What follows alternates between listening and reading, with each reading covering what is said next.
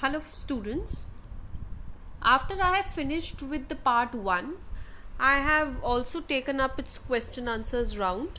So here I will begin with the part 2 of this chapter, whose basic main contents are states of matter and diffusion, right? This I have already explained in the last slide of my previous video, which included the question answers video. So there I have discussed that I will be discussing two main parts in my part 2. First is the states of matter and the second one is diffusion. So first I will take states of matter in detail, which is divided into 3 parts. The first video will be, that is video number 5 of part 2. Please ignore this. It will be part 2. This is part 2. So just let it be, right? So this is part 2, video number 5, and it will include the states of matter. States of matter will have been divided into 3 videos. The first one will be including solids, second one will have liquids and gas in combination, and third one will be sum of all the 3 states. So starting on with the solids. Now as we have studied that the fourth characteristic of particle of matter is force of attraction between the particles, right? That how are the particles having a force of attraction between them, how are they attracted. So this is the fourth characteristic of the particles, which we had already studied. Now we also learned that this fourth property had 3 types of attraction. There was strongest force of attraction in solids, there was slightly loose force of attraction in liquids, and it was very loose force of attraction in gases. Now based on this property only, we have divided the states of matter into 3 types: solids, liquids and gas.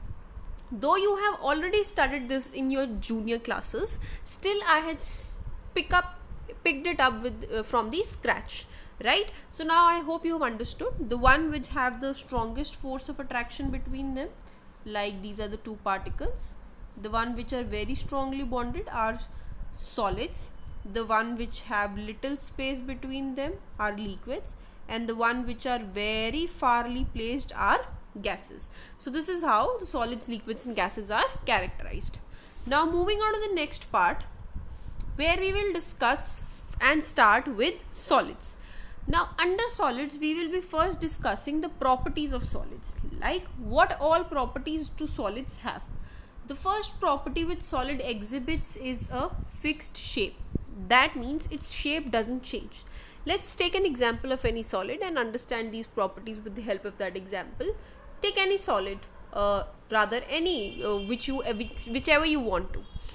As you are in students of a school, you can take your class desk, right? It has a fixed shape. It does not change every day. Every day when you come in the class and sit, you have the same desk which is same shaped, right? It does not change.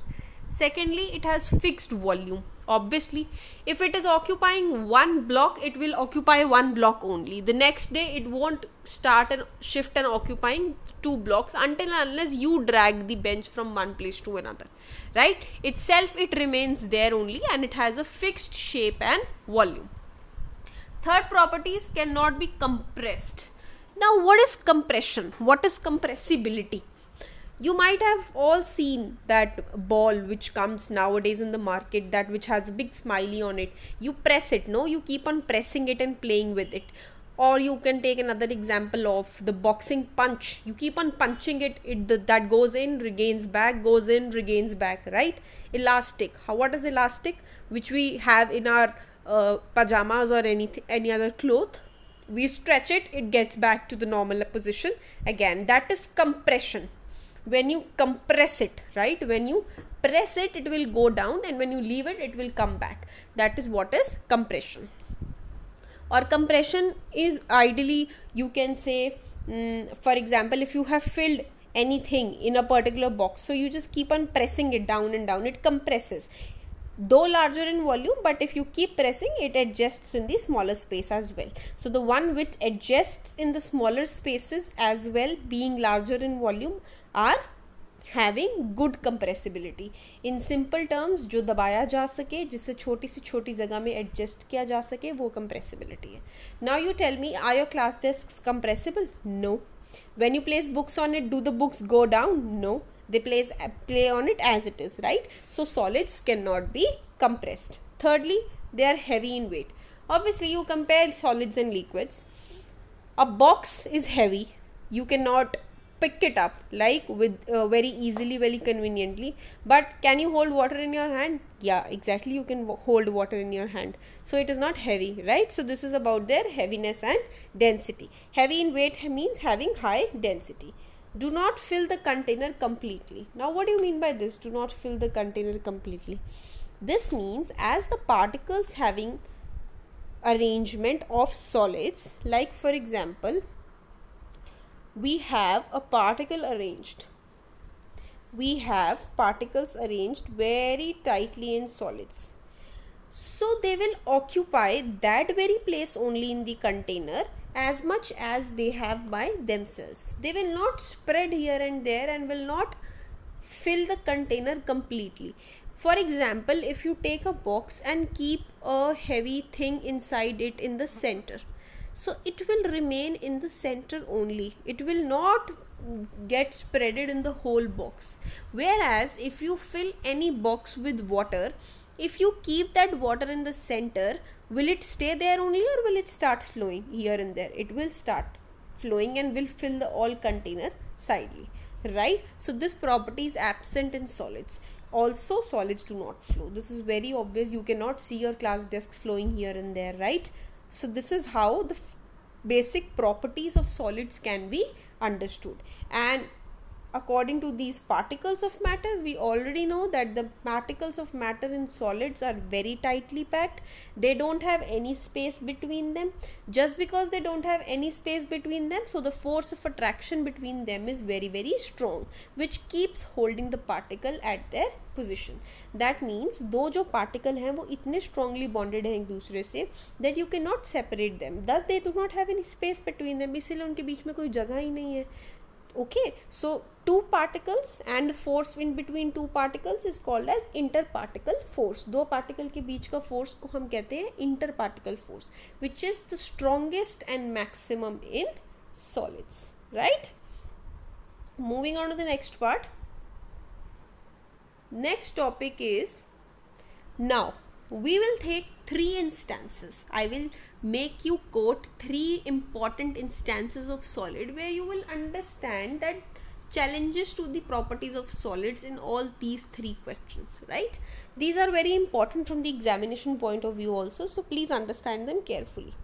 Now rubber band, if you see, rubber band being a solid is elastic in nature and can change its shape. Why?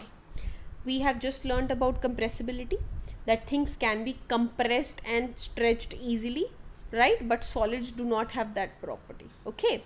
But rubber band, despite being a solid, the rubber band which you have at your homes, which girls wear in their hairs, though being a solid, why is it elastic? Why does it change its shape?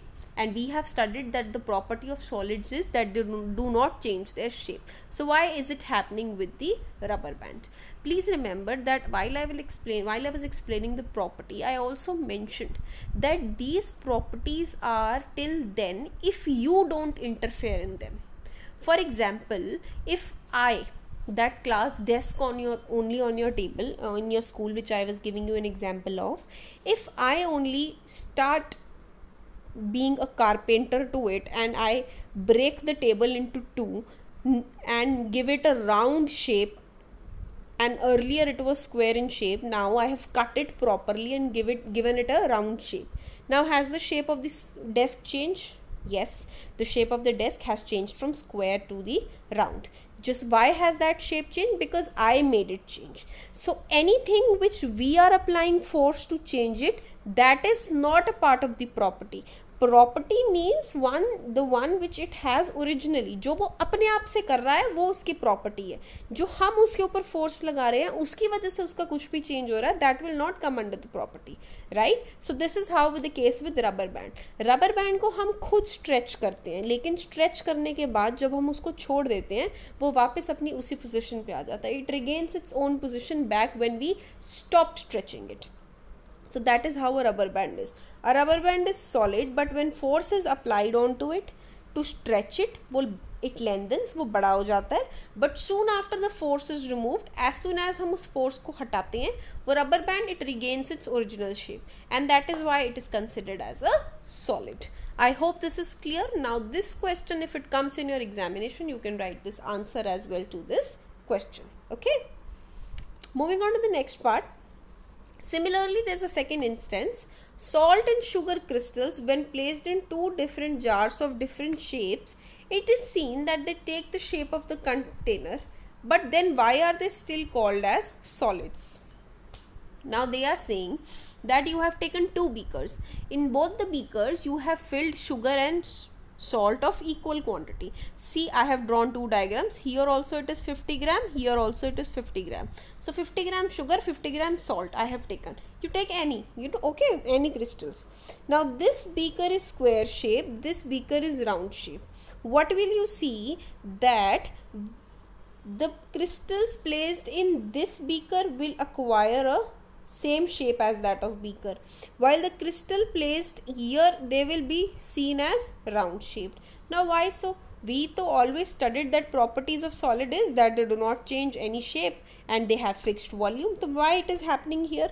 This is because both the beakers, despite different shapes, but what are we studying? Are we studying the property of beaker, or are we studying the property of sugar and salt crystals?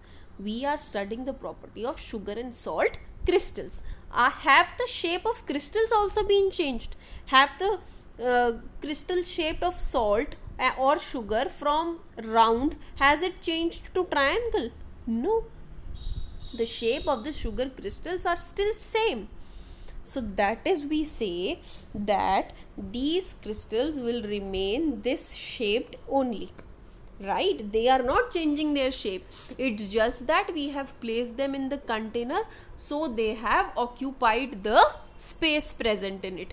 But has the original property of sugar crystals changed? No, the crystal is still round in shape and it is still having the same volume. So this is how the property of salt and sugar crystals can be explained. Okay, so if this question also comes in the examination, you can give this same answer which is given here. This is the answer to this. You can give it here with the board diagrams and can explain it well. Moving ahead, last point. The solid sponge, being a solid, can be compressed easily. Why? Now which is the sponge? You might have seen, you might use it in your kitchen, you might use it in your bathroom or anywhere. And that, yeah, I was giving an example there, that of ball which has a smiley drawn on it, that is also like a sponge only. Fine. So why can they be compressed though they are solid? That ball is also a solid, right? But why is it happening that we are able to push it in and out? While properties of solid are, they cannot be compressed, they cannot be pushed in and out. But what is here is, look, this is the diagram of a sponge. Whenever you see a sponge, you will see that there are small pores in between that sponge. छोटे spaces होती हैं sponge के बीच में. So that spaces in the sponge do not have solid content. They are empty, they are gaseous, they have air filled in them. So that air, being a gas, shows the property of gas. And property of gas is that it shows maximum compressibility. That is why sponge, being a solid, can be compressed easily. It is not due to its solid nature, but that compressibility is due to the air trapped inside those small pores which are present in the sponge. It is not necessary now that every material is just made up of one type of matter only. There are some things like which are solid from outside but liquid from inside, or solid from outside but gaseous from between. And same is an example here.